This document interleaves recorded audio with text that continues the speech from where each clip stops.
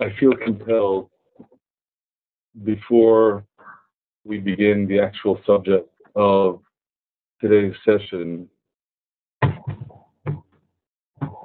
say what I'm sure is on everyone's mind. Just a very little while ago, the funerals of the 3 young boys who were brutally murdered here was completed here in Modi'in. Modi'in, the city that was the focal point of the revolt of the Hasmoneans, just a little bit over 2,100 years ago.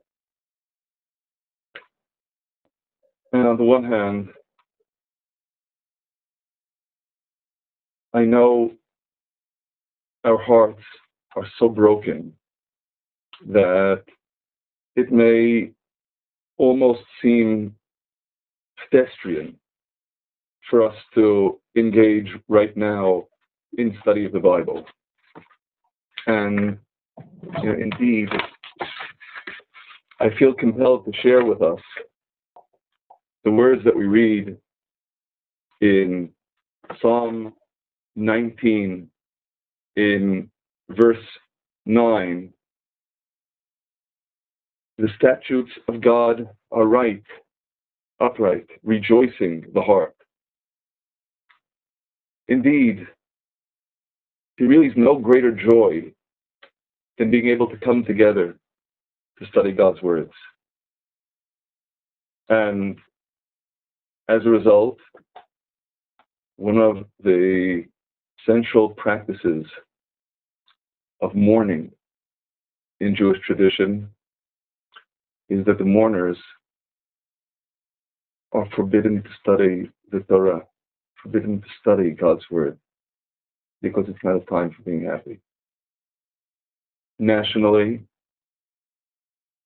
on the day of national calamity, the 9th of the month of Av, the fast day to which the prophet Zechariah refers, as we've discussed in the past, as the fast of the 5th month. In our morning practices on the 9th of Av, likewise, we don't study the Torah, only those parts, like the Book of Lamentations, that are keenly appropriate to the spirit of the day. And yet, simultaneously for us, so badly in need of consolation, in the written world, I think there's nothing more appropriate for us to be doing than to do our utmost to connect with God's words that offer us at such moments not only solace, but guidance to weather the storms that we face.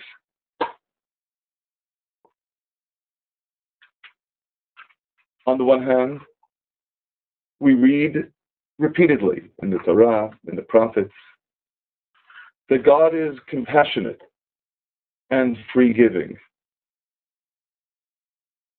It's important for us to also recall the words of the prophet Nahum, the very beginning of his relatively short book in the Bible. The 2nd verse, God is a zealous and revenging God. God revenges and is full of wrath. God takes vengeance upon his adversaries, and he keeps wrath for his enemies. Now, we should appreciate that doesn't contradict God being our compassionate Father, but it is a critical additional dimension that we always need to recall, as expressed in Psalm 9 in verse 13. For God avenges blood. He remembers it. He does not forget the cry of the humble. If I may share with you briefly an insight of one of the commentators in this verse in Psalm 9. He remembers the blood, the shedders of the blood that he avenges. And for such people who have sold themselves to evil, to all the forces of wickedness, that is the only thing that he remembers. As opposed to the second part of the verse, he does not forget the cry of the humble. He does not forget the cry of the humble at all. Because indeed, he promises, as we read in the prophecy of Yoel, the end of Yoel, the very last verse, though I have cleansed them. There is much that God cleanses. There is much with respect to God may forbear. But those who shed their blood, I shall not cleanse. Their blood will be avenged, and God will dwell here in Zion. The words of the prophet Yoel. And to conclude this note, to indeed keenly sense how God's mercy is necessarily related to this vengeance. In Isaiah chapter 61, at the beginning of the chapter, the prophet gives us his mission. The Spirit of God the Lord is upon me, because God has anointed me to announce good tidings to the meek. He has sent me to bind up the brokenhearted, to proclaim liberty to the captives, and the opening of the prison to them that are bound, to proclaim a year of favor of God, and a day of vengeance of our God, to comfort all that mourn. May our studying God's Word together today again provide not only solace but guidance in such a smitten, stricken world. And furthermore, may our coming together in our virtual world, studying the Bible from Zion, be a harbinger of those final words of Yoel. I will never cleanse the blood, and God dwells in Zion. Amen. On that note, on that sobering note, we continue with our central agenda for today, which is the rise and fall of Balaam and the lessons that we learn from that rise and fall. And as I think we'll have an opportunity to see, the message of this study is particularly apropos, particularly relevant today, specifically, perhaps, today. without any further ado, we turn to Numbers chapter 22. Of course, Numbers chapter 22 follows immediately on the heels of Israel's battles with Sichon and Og, the kings of the Emori, and the astounding victories that God granted. And afterward, the people of Israel journeyed and encamped in the plains of Moab. And Balak, the son of Tzipor, the king of Moab, saw all that Israel had done to the Amorites, and Moab was terrified, overcome with dread. And so Balak has a plan. Moab said to the elders of Midian, "This multitude will lick up all that is around us as the ox licks up the grass of the field." And Balak then sends messengers to that resident of Midian, Balaam, to Petor, which is by the river, saying, "Behold, there is a people come out from Egypt. Behold, they cover the face of the earth, and they abide over against me. Go now, therefore, I pray you, curse me this people, for they are too mighty for me. Peradventure I shall prevail that we may smite them, and that I may drive them out of the land. For I know that he whom you bless is blessed, and he whom you curse is accursed." And so the elders of Moab and the elders of Midian come to Balaam. Now, the challenge, inevitably, and what follows, is to consider what we have to say based upon the reactions of Balaam. In verse 8, after Balaam has heard this solicitation, he says to the messengers, "Lodge here this night, and I will bring you back word, as God may speak to me. I can't do this on my own. I need to receive God's license." And in verse 9, God came to Balaam. And when Balaam explains the circumstances of his soliciting God's permission, God says in verse 12, "You shall not go with them. You shall not curse the people, for they are blessed." And note, Balaam is faithfully obedient. In verse 13, he says to the messengers, "Get you into your land, for God refuses to give me leave to go with you."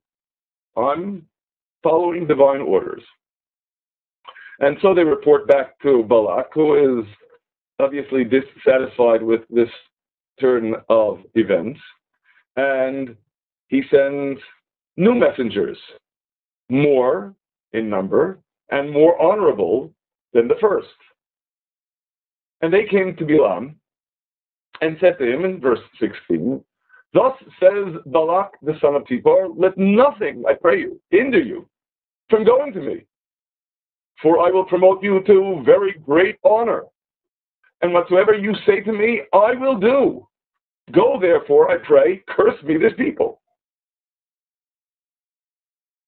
So of course, the seduction is considerable here. And yet, Balaam remains steadfast, so it appears, in his complete faithfulness to God. In verse 18, "If Balak would give me his house full of silver and gold, I cannot transgress the word of God, my Lord, to do anything small or great. But wait around a little bit and let's see if we get any further instructions." Exactly what Balaam is attempting to achieve by this is admittedly a tantalizing question. But in verse 19, he tells them, "Tarry you here this night, that I may know what God will speak unto me more." And sure enough, in verse 20, God comes to Balaam, and he says to him, "If the men are come to call you, rise up, go with them. But only the word which I speak to you, that shall you do."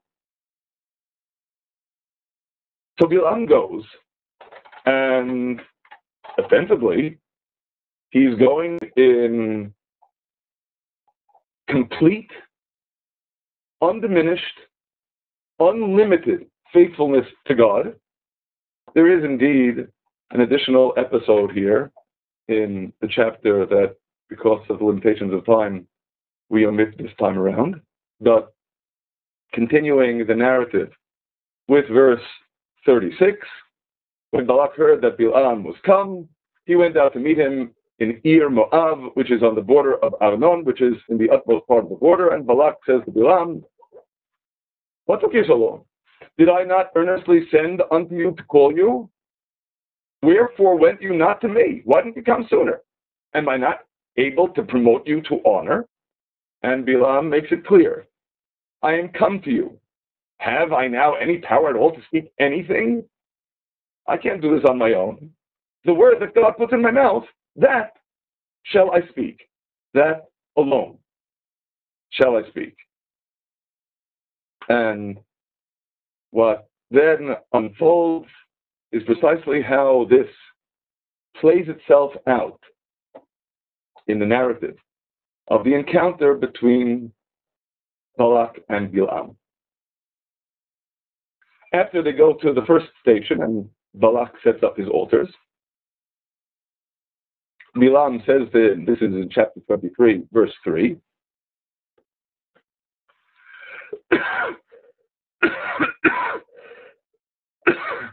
pardon me.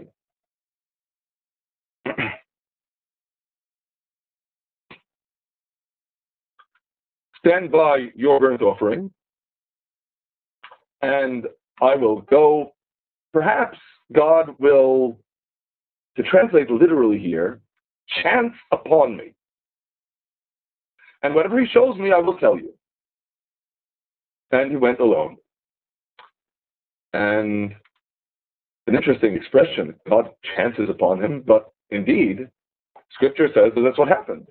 That is, in the Hebrew, Balaam uses yikare, which means to happen, to chance upon, and in the following verse, the same root in a different conjugation, but with the same meaning, vayikar. God happened upon, chanced upon Balaam, and then we read in verse 5 that God put a word in Balaam's mouth and said, return to Balak, and thus you shall speak. And he returns, and this is what he has to say. While you, Balak, summoned me, go curse me Jacob, and go execrate Israel, verse 8, how shall I curse whom God has not cursed? And how shall I execrate whom God has not execrated? Verse 9, for from the top of the rocks I see him, and from the hills I behold him. Lo, it is a people that shall dwell alone, and shall not be reckoned among the nations.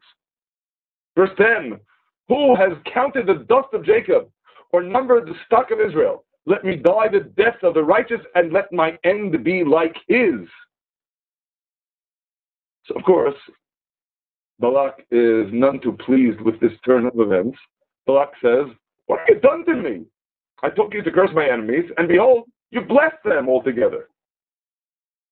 And Balaam sticks to his guns. He answered and said, must I not take heed to speak that which God puts in my mouth? I have to obey.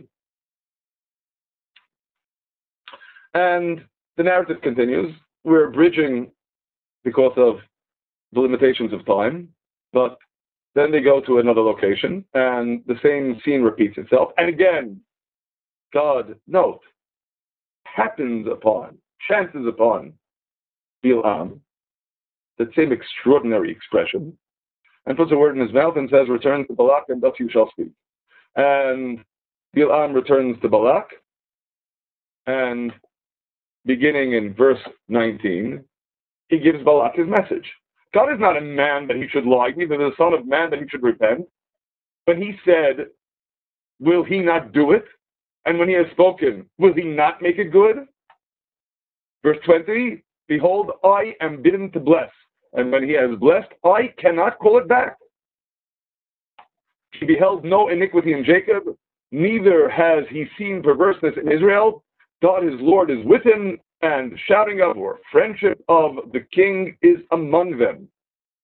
Verse 22, God who brought them forth out of Egypt is for them like lofty horns of the wild ox. Verse 23, for there is no enchantment or divination in Jacob, neither is there any soothsaying in Israel. Now it is said of Jacob and Israel, what has God wrought? Verse 24, behold, the people that rises up as a lioness, and as a lion does lift himself up, he shall not lie down until he eats of the prey and drinks the blood of the slain. Victory. Blessing. And of course, at this point, Balak is getting desperate. In verse 25, neither curse them at all, nor bless them at all. And Balaam's ready response, again, with complete consistency. Didn't I tell you all that God speaks, that I must do? So these are the first two encounters. On to Numbers chapter 24. And Numbers chapter 24, we read from the beginning of the chapter that when Balaam saw that it pleased God to bless Israel, he went not as at the other times to meet with omens, divinations, enchantments, but set his face toward the wilderness. And when Balaam sees Israel dwelling tribe by tribe, the Spirit of God comes upon him. And his message,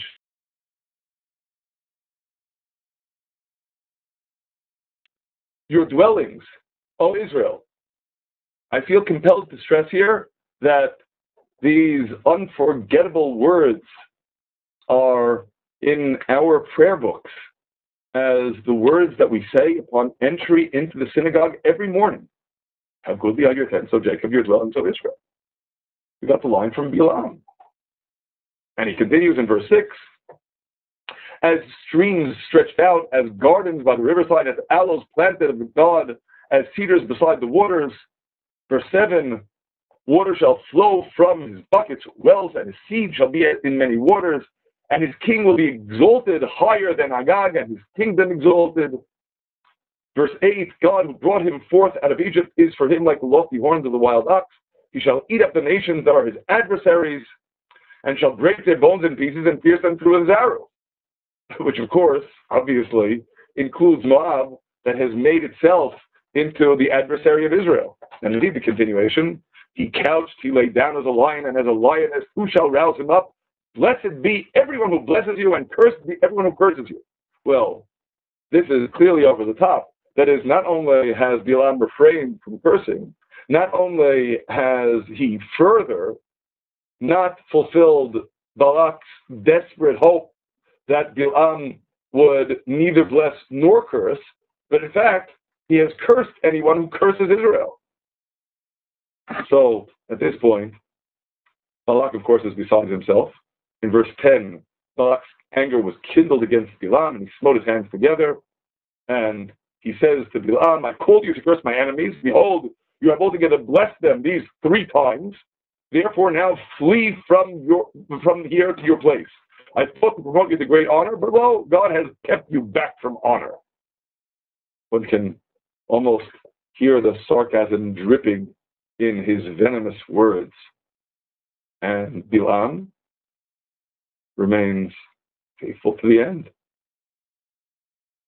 Balaam said to Balak, didn't I also speak to your messengers, saying, in verse 13, if Balak would give me his house full of silver and gold, I cannot transgress the word of God to do either good or bad of my own mind.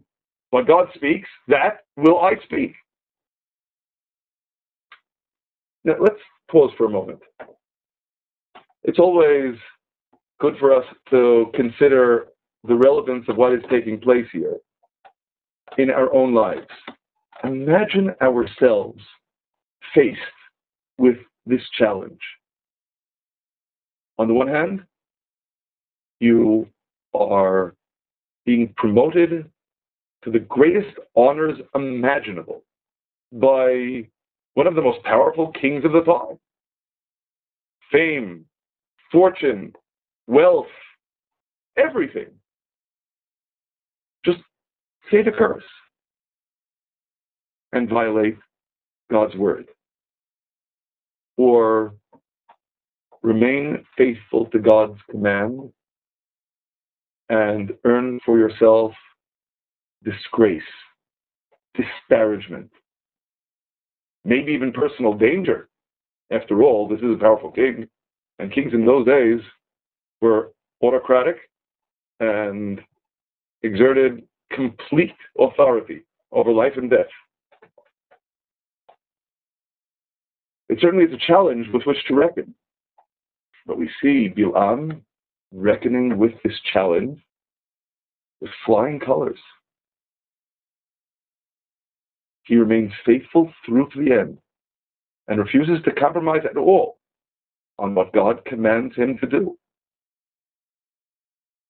There is yet a fourth prophecy. We should consider that as well.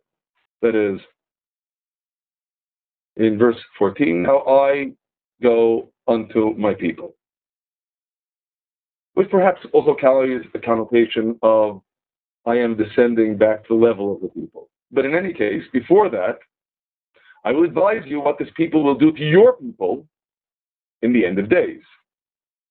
And continuing in chapter 24, Balaam gives Balak and us the final prophecy, the content of which begins in verse 17. I see him, but not now. I behold him, but not nigh. There shall step forth a star out of Jacob, and a scepter shall rise out of Israel, and shall crush the princes of Moab, and dominate all the sons of Seth. And Edom likewise shall be destroyed. Seir also, even his enemies, shall be destroyed, while Israel does valiantly. And out of Jacob shall one have dominion, and shall destroy the remnant from the city. And there continues a progression, a litany of additional verses describing the destruction visited upon the wicked in the future to come. That in the end, who can survive God's devastation? All of the enemies shall be destroyed forever. And finally, Balaam is finished. He rose up and went and returned to his place. Now, I feel compelled to add an additional dimension, and to consider this additional dimension because from what we've seen thus far, not only is it not supported by the text, it seems to go directly against what we've seen in the text. Balaam seems to be presented as a faithful servant of God, who is uncompromising, unswerving in his obedience to God's commands. And yet, in our tradition, Balaam is an exponent of evil, a champion of wickedness, archetypal for human corruption and faithlessness. Of course, inevitably, we need to ask ourselves, how could that be? Again, I reiterate, just consider us faced with his challenge. Could we have done better than he did? He seems to have passed the tests with sterling colors. And I think there are a number of dimensions that need to be considered here. A number of dimensions, some of which are intimated here in the text, some of which are not, but that are all inevitably rooted in the Bible and become lessons all the more critical, all the more important, precisely because Balaam comes across, at first brush at least, as such a positive character.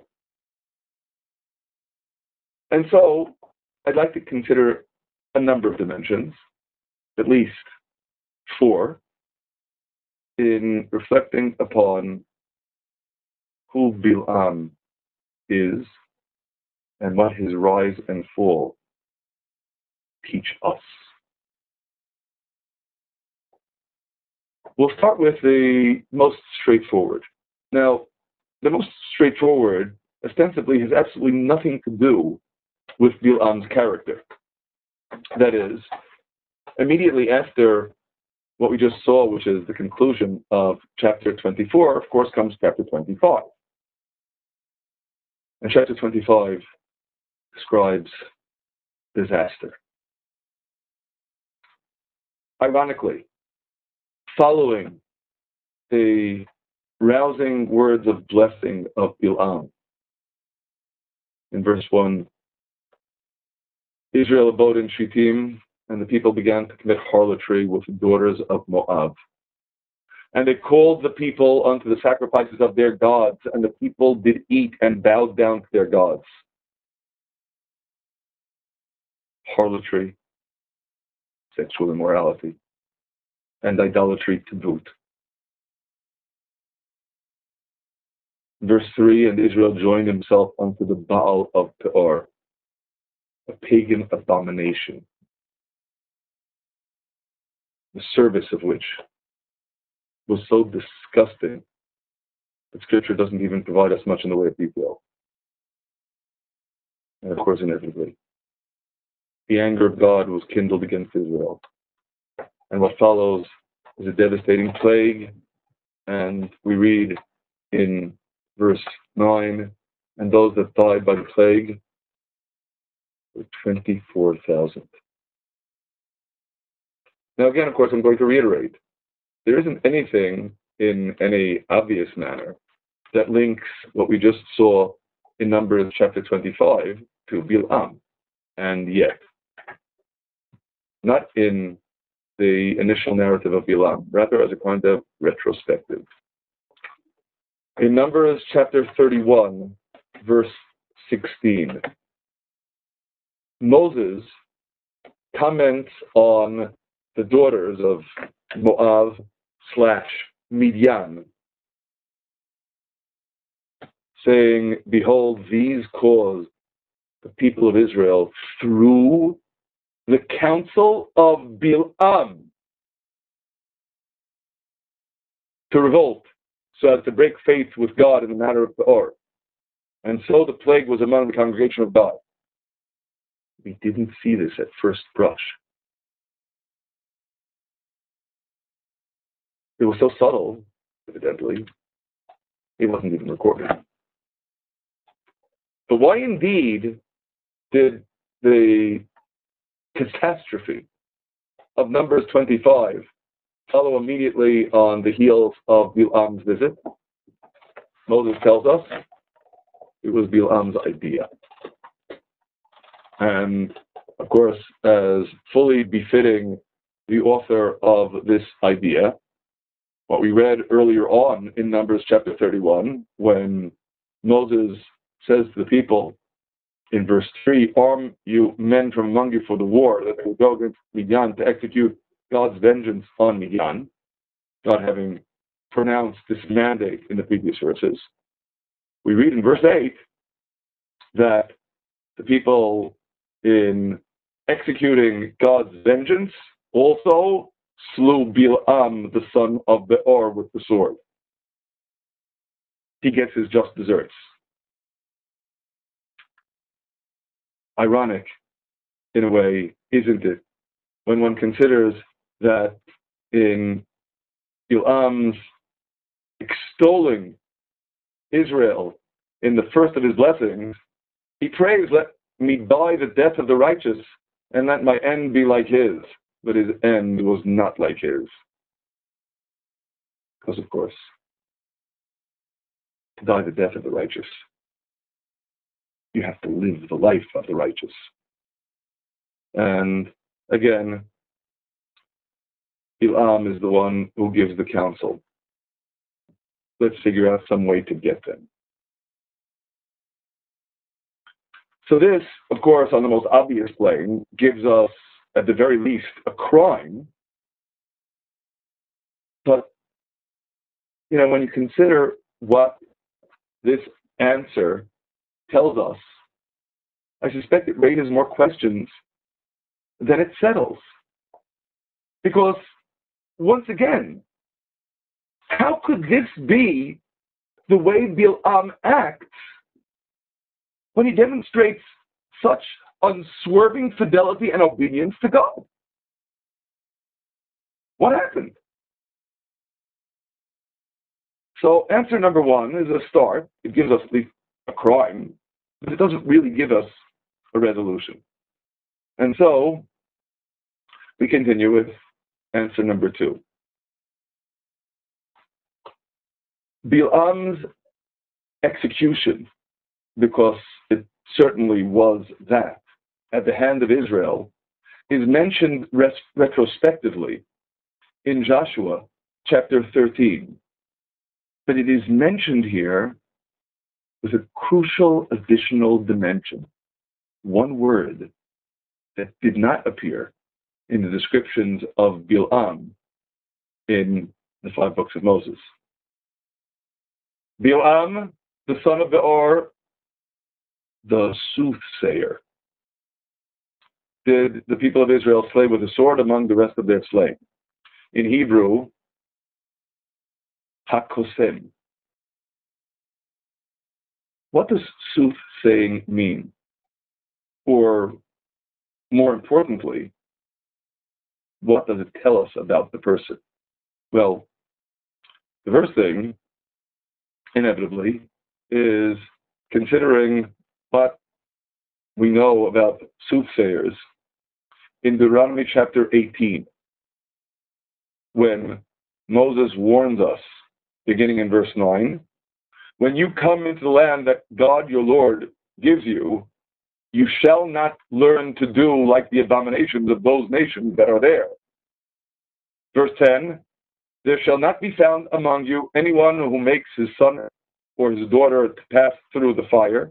That was the Moloch rite. Or a soothsayer, a diviner of auspicious times, a diviner of omens, or a sorcerer. In the Hebrew, Kasem Ksamim, soothsayer, the same crime in which Balaam is implicated. Verse 12, for whoever does these things is an abomination unto God, and because of these abominations, God your Lord is driving them out from before you. Rather, in contrast, verse 13, you shall be wholehearted with God your Lord. It's important for us to understand what soothsaying and all of these other forms of divination mean in contrast with being wholesome with God your Lord. Wholesome means you're in charge, God. I know you know what you're doing,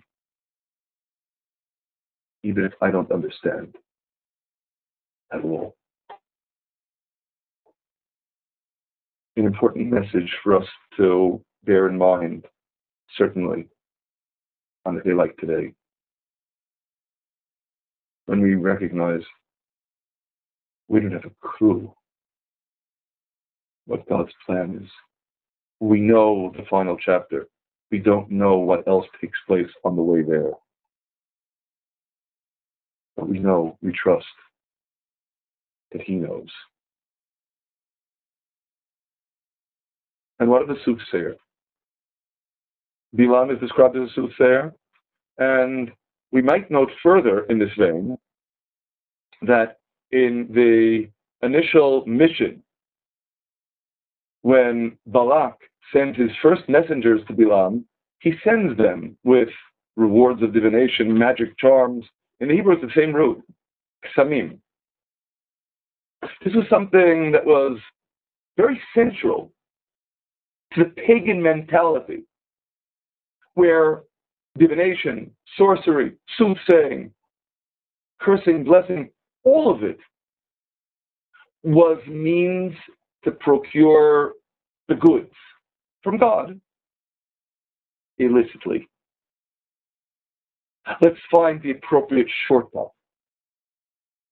the appropriate incantation, the mechanism through which to be able to cut corners, get in through the back door and obtain what we want to get.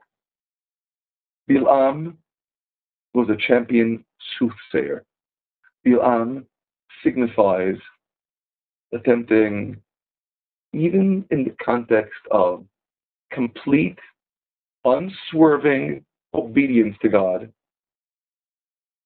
to get the goods through the back door.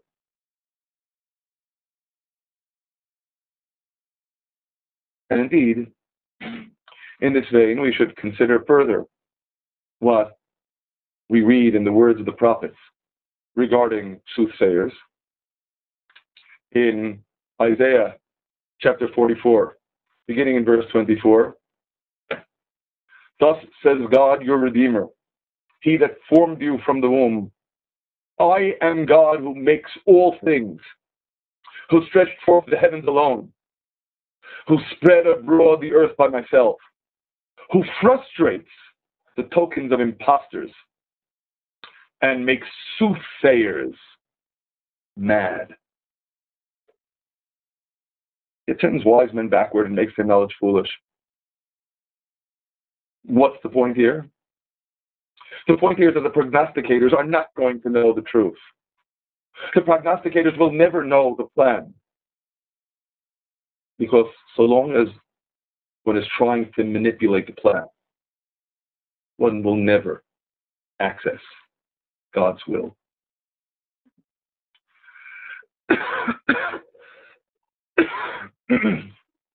Excuse me. Sorry.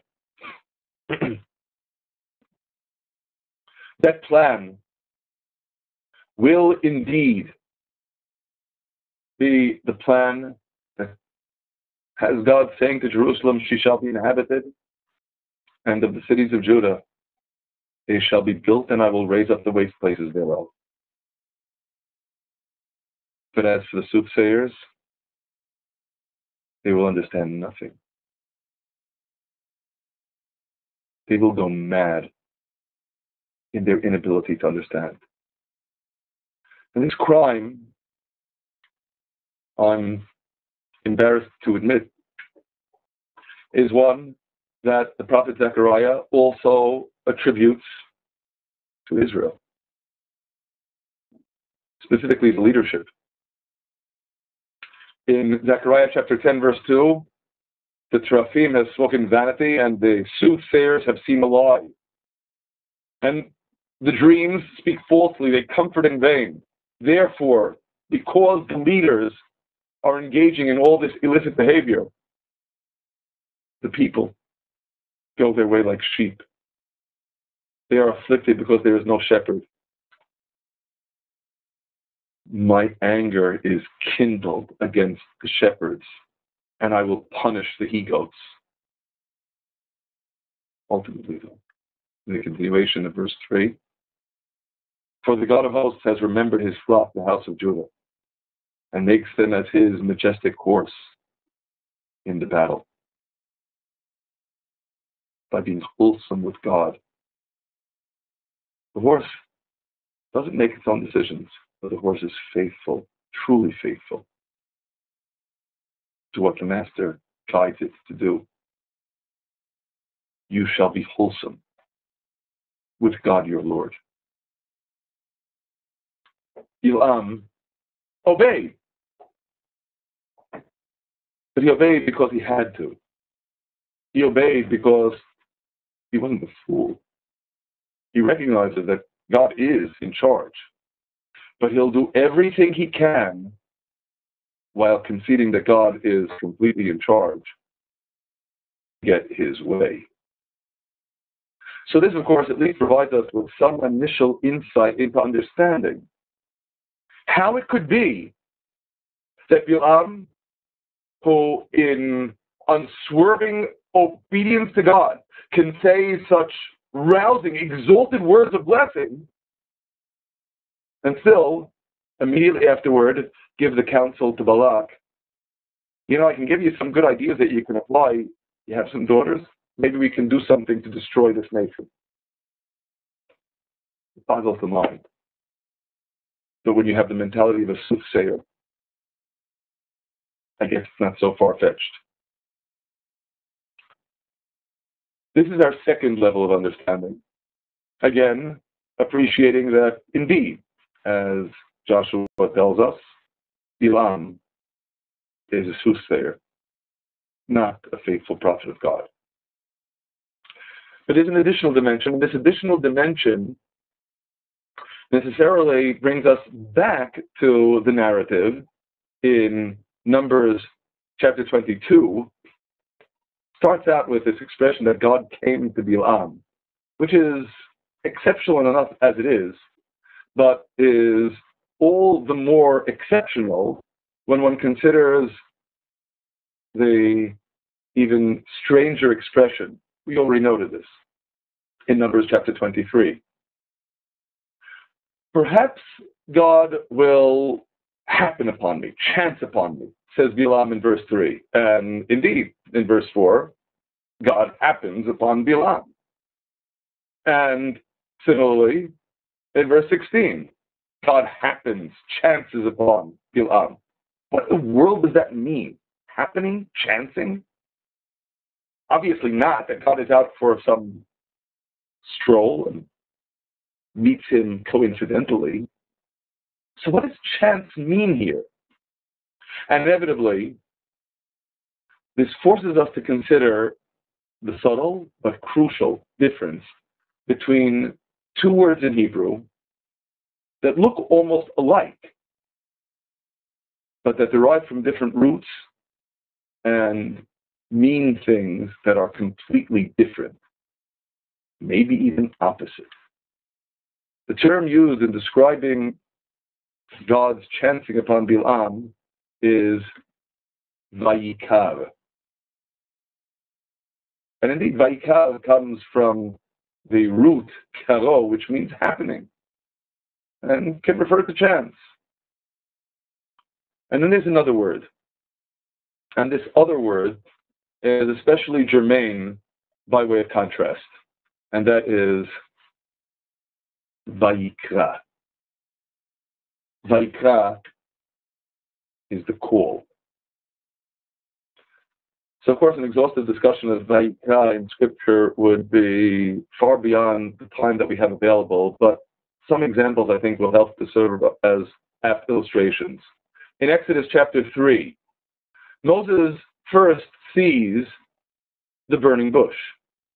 And in verse 3 of chapter 3, Moses said, I will turn aside now and see this great sight, why the bush is not burned. In other words, Moses is directing himself, preparing to understand what it is that he is seeing, cognizant that he sees, as expressed in verse 2, the angel of God appearing to him in the flame. And in verse 4, when God saw that he turned aside to see, that is, when God saw that he had prepared himself, God called to him out of the midst of the bush. And similarly, in Exodus chapter 24, after the theophany at Mount Sinai, Moses went up into the mount, we read in verse 15, and the cloud covered the mount, and the glory of God abode upon Mount Sinai, and the cloud covered it 6 days. So Moses is already there 6 full days before. On the 7th day, God called unto Moses, Vayikra, out of the midst of the cloud. Again, Vayikra, not Vayikra.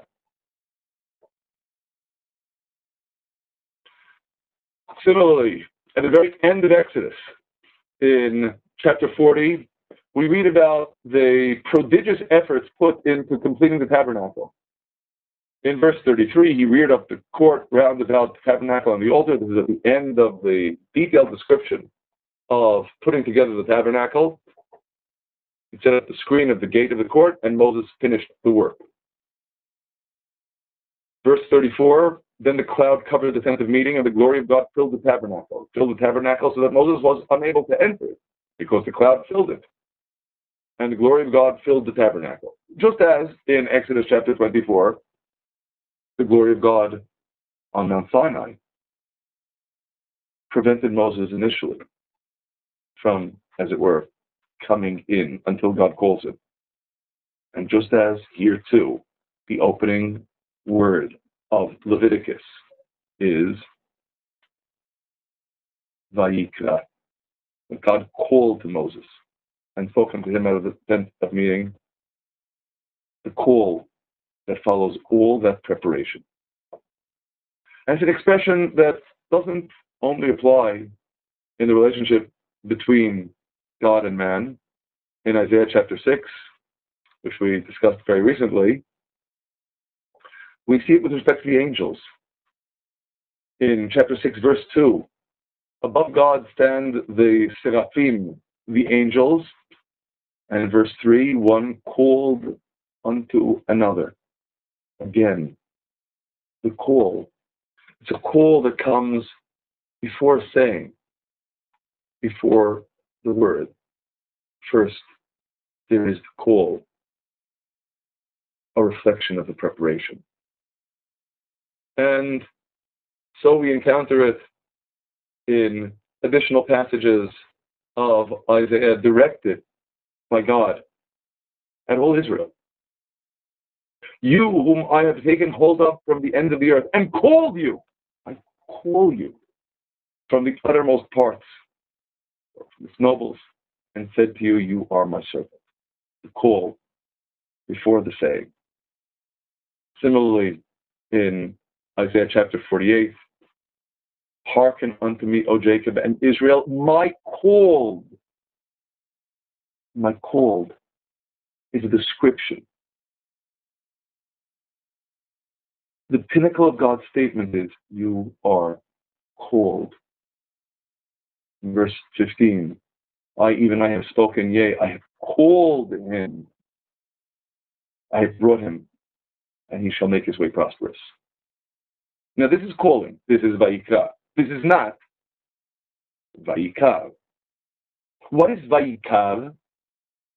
Well, a good place to get the definition is when we read about the attack of Amalek in Deuteronomy chapter 25 in retrospect, where the attack of Amalek, of which we read initially in Exodus chapter 17, is described as, in Deuteronomy chapter 25, verse 18, how he happened upon you, chanced upon you, by the way. Again, karecha vayikar, chancing, happening. It's interesting to note that God tells Moses to introduce his mission to Pharaoh by saying, the Lord, the God of the Hebrews, happened upon, chanced upon us. Because evidently Pharaoh wouldn't be able to understand any other kind of encounter with God.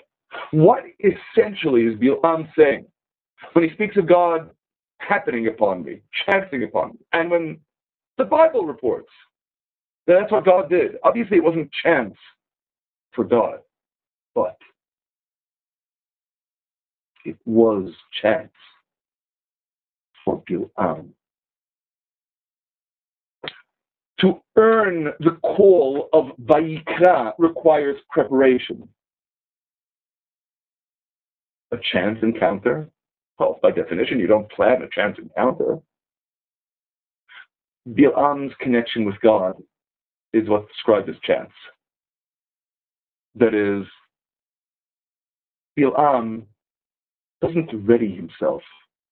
Readying oneself for an encounter with God implies the arduous effort of growing, developing spiritually, climbing step by step in order to make oneself worthy of the encounter with God. Balaam does nothing of the sort. What he does is he aims for chance encounters. Maybe an apt analogy would be if you work yourself up into an ecstasy, a religious frenzy, then you can soar. And if you soar high enough, you may encounter God. You may chance upon God. But if instead of climbing step by step, you soar this way. Once you finish soaring, you start diving, plummeting. And again, we recall, Balaam gives us these exalted blessings, prophetic expressions. And afterward, let's see if we can destroy Israel by making them sin. What we have to do is put our daughters off the harlotry. The diseased mind of someone who can be faithful, obedient, and rotten to the core within himself. That's our third dimension. Again, the realization that Balaam is obedient. He knows what the consequences of disobedience are. That's very good, but the inner corruption remains solidly inside. Never redeemed, never rehabilitated. And this brings us to the fourth and admittedly most subtle dimension. And this is something that is not stated in the narrative in Numbers at all. It is rather a subtle nuance of which we read in retrospect with respect to Balaam in Deuteronomy chapter 23, verse 5, where we read that Moab and Ammon hired against you Balaam, the son of Beor, from Pekor of, there's a place here, Aram Naharaim, to curse you. Aram Naharaim is a place designation. Tantalizingly, it is an exceedingly rare place designation in the Bible. Prior to King David's battle against Aram, we encounter Aram Naharaim as a place designation in precisely 3 instances, 3 passages in the Bible. This is all the more tantalizing, considering that I believe Aram Naharaim is all but unknown in the archaeological record as a place designation at all, which implies it may not be simply geography. It may be a label. What does Aram Naharaim mean? Well, literally, it means Aram of the doubling of the river, the double river. The double river, of course, geographically, because Aram is where the Tigris and Euphrates converge. So, simply enough, we understand doubling in that sense, but not only in that sense. Let's consider the other 2 passages in which we encounter that label, Aram Naharaim.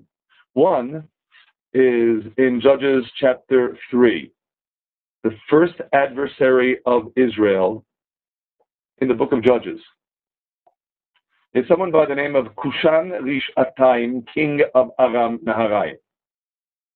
Rish Atayim, the ayim suffix, has the same meaning as it is in Naharaim, means doubly wicked. Kushan, the doubly wicked, king of Aram of the double rivers. And indeed, he is described in rather grotesque terms of wickedness, considering the sort of thing that he did. We won't go into the details, but in considering the role of Kushan, doubly wicked, as the first adversary of Israel, coming against them after Joshua. And Balaam, coming against them from Aram Naharaim to curse them on their way into the land of Israel. And one additional instance, And this additional instance is perhaps the most subtle and complex.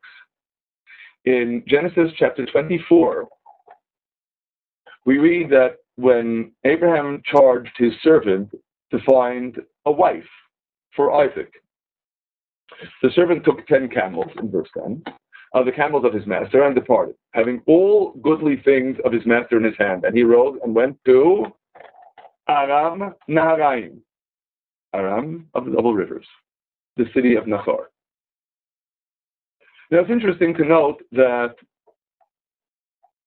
Abraham's servant in verses 12 through 14 seems to do a bit of divination of his own, in that he says, "Oh God, the Lord of my master Abraham, send me, I pray you, good speed," or perhaps more precisely we should say, using again the same root as Vayikar, "Please cause to happen to me this day, and show kindness unto my master Abraham. I'm looking for the right woman, and so let the damsel to whom I say, give me to drink from your pitcher, and says, drink and I will also give your camels drink, be the one whom you have appointed for my servant Isaac." And indeed what follows is, of course, immediately the encounter with Rebekah, and the manner in which, with such dedication to kindness, she not only offers drink to Abraham's servant, but also draws water for all of his camels.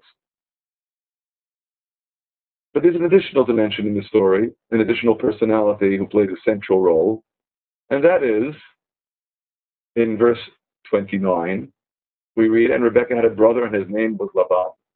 And Laban ran out unto the man unto the fountain, and when he saw the ring and the bracelets upon his sister's hands, and when he heard the words of Rebekah his sister, saying, Thus spoke the man unto me, then he came to the man, and behold, he stood by the camels at the mountain. And he said, Come in, you blessed of God. Why are you standing outside? For I have cleared the house and made room for the camels." And once again, Laban comes across as a true gentleman, a paragon of kindness, just like his sister, at least on the surface. Except that the Bible has already told us in verse 30, he only did it because he saw the ring and the bracelets upon his sister's hands.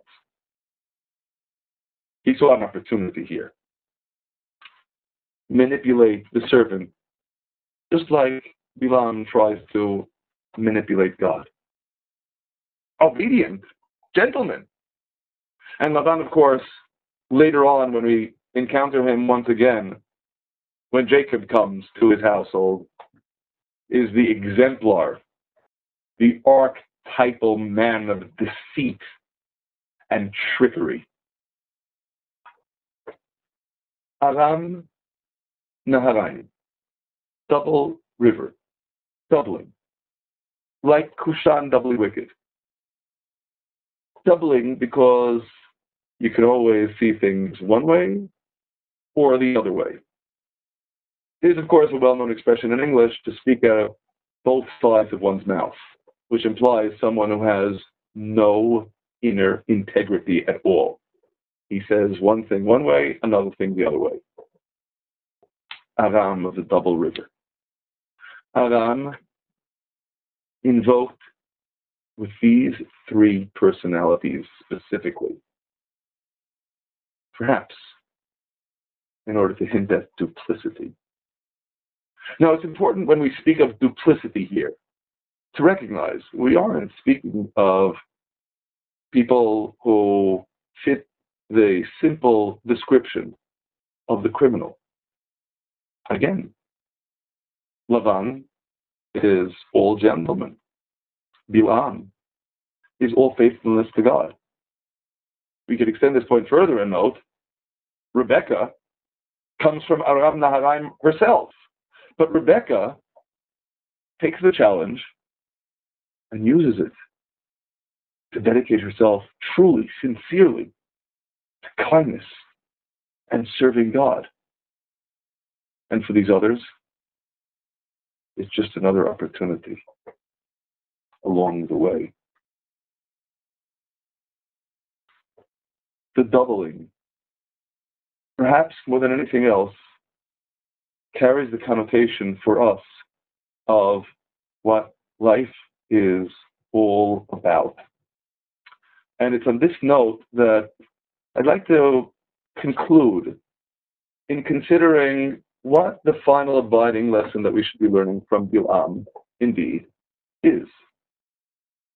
A recurrent theme that we encounter over and over again, in particular in the retrospective references to Balaam, is that God would not hearken to Balaam, we read in Deuteronomy chapter 23, verse 6, but God turned the curse into a blessing.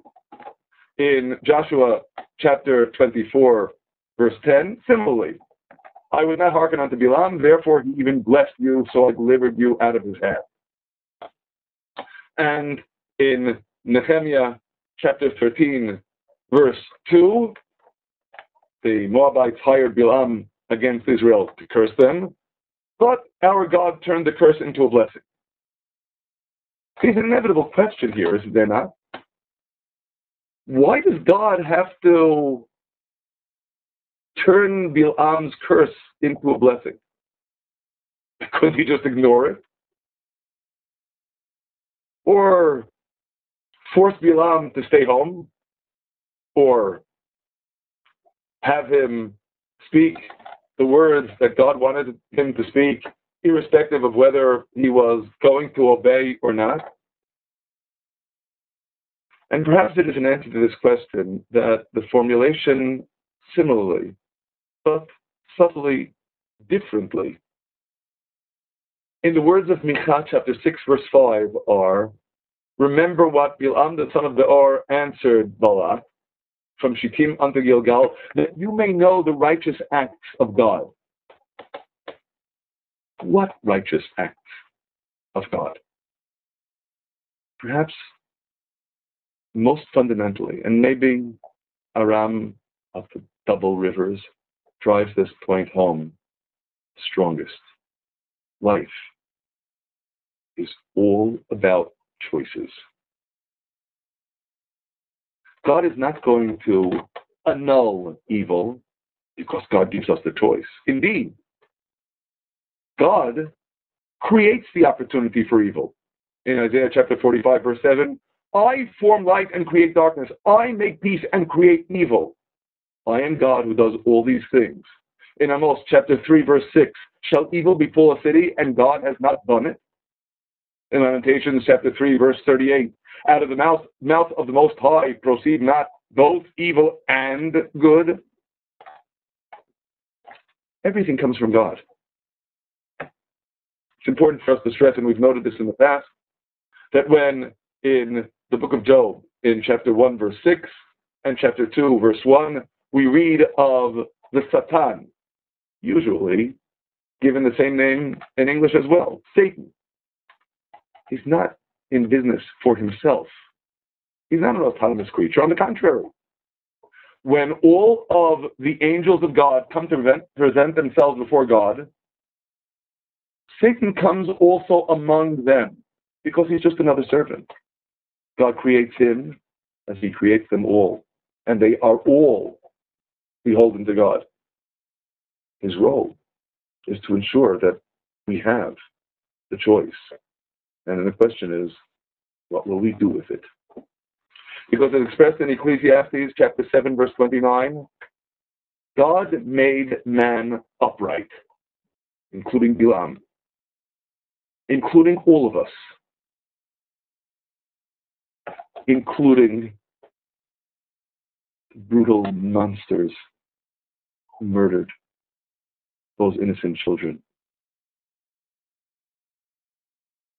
But they sought out many intrigues, many contrivances. They were upright. They had the choice. They always have the choice. And they chose. And as God expresses it in Deuteronomy chapter 11 through Moses, in verse 26, behold, I set before you this day a blessing and a curse. It's up to you. And likewise, in Deuteronomy chapter 30, verse 15, see, I have set before you this day life and good and death and the evil. It's up to you.